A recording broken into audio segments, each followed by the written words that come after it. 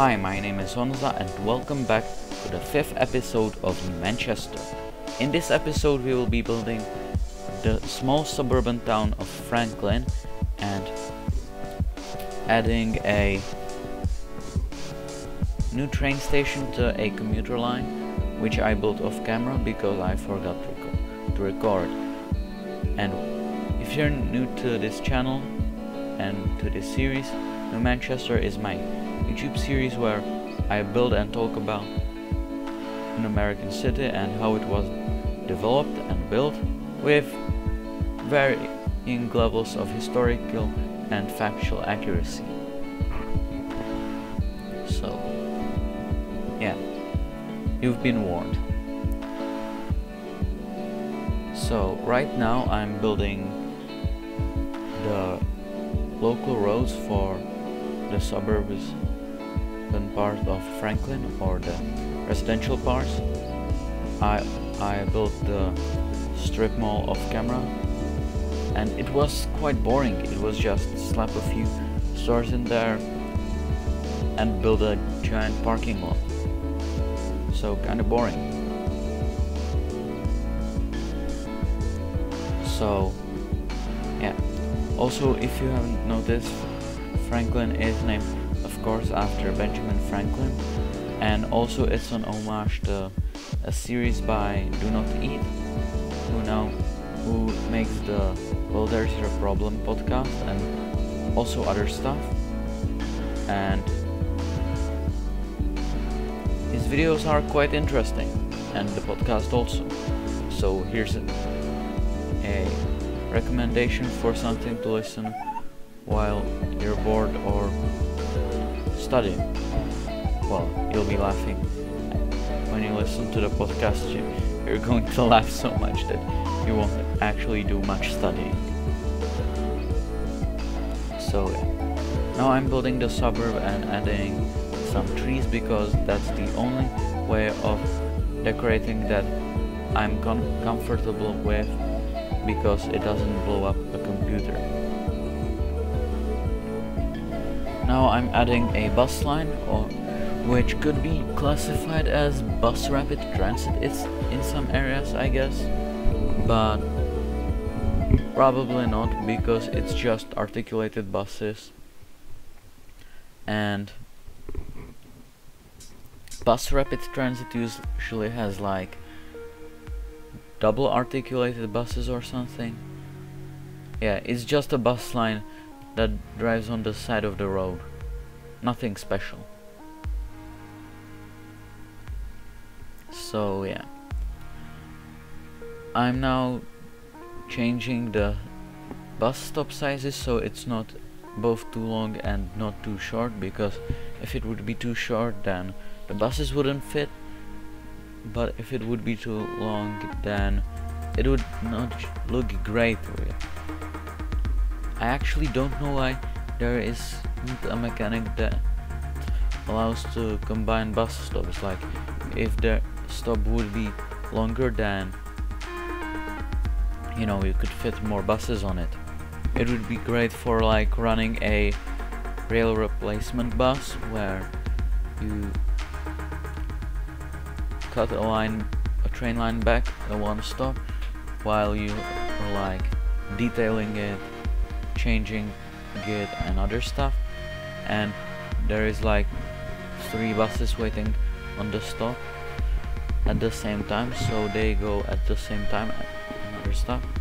I think it could be done like with disabling vehicle unbunching or something, but I don't know.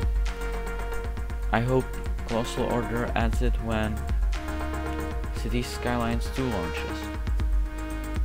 Actually, it was leaked in a database leak from NVIDIA, so that's pretty neat. We'll be getting a new game, which will probably have better performance, because this game also is lagging a lot. Yeah, you could have seen it right now, because when I was messing with the tree brush or forest brush, the game lagged a lot, so I hit F1, which is, for those who don't know, the quick save button. so it lagged even more. It was a really horrifying experience. I don't want to lose like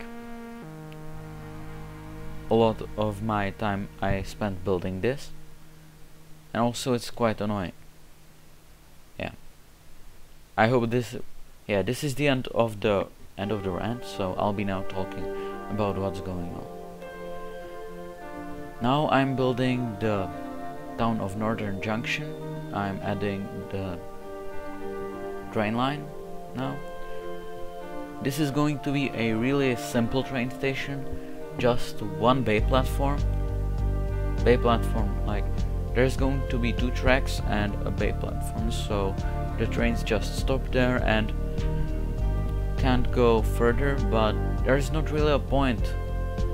I mean, I guess they could merge on the main line, but yeah, I don't want really to build other places on the main line because it just looks weird. Like the stations look weird. It probably looks okay, but the stations I have don't really look great when added to the main line, because I still mainly use vanilla stations and like pre-built stations, not like the really custom ones that you build. God damn it, I'm again rant. Yeah, so now I'm building the train station and adding a ramp for disabled people, and actually it's going to be just the access ramp for the station, because the station is probably quite new. There was probably an older one, but that station was destroyed when it was not used enough. So after a while, when the train service returned, people wanted it back, so they just built a simple station, a simple but functional station, which is important. You don't really need to have a giant palace on a station, but it's nice. Yeah. Now I'm trying to add a bus line, but I gave up on that idea because most of the places are connected with bus lines. Also, I'm adding a fence so people don't climb to this junction, and it's basically a redundancy junction in case there's like, you know, a diversion on the main line, like an issue, so the trains can bypass it. And yeah, now I'm trying to detail it because it needs some. But yeah, if you like this video, give it a like. If you didn't like the video, don't give it a like, but you still probably should. And if you really liked it, subscribe.